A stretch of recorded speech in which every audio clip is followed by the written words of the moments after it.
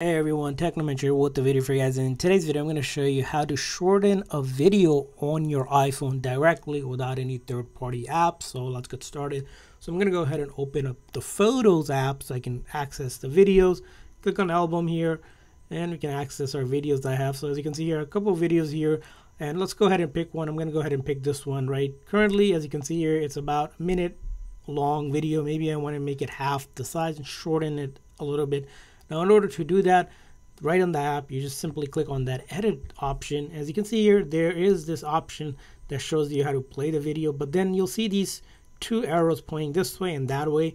So if you move these arrows, if you tap on it, right, it'll allow you to go ahead and highlight how much of the video you want. So if you want maybe a midsection of the video, maybe you want to cut off the end, you can adjust the timing based on how much you want. So maybe I want this much of the video. And once you're ready, you hit done here.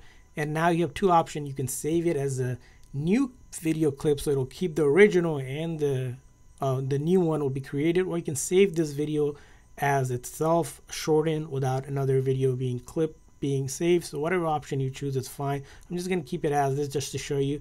Now, as you can see here, it went down. If you look over here close, from a minute to about 38 seconds, shorten the video. And you can always come back if you ever want to readjust it.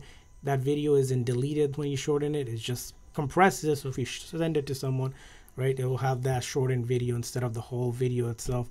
And if you like, if you create a new one, you'll have the original one as well, but the new one will not have the edited versions.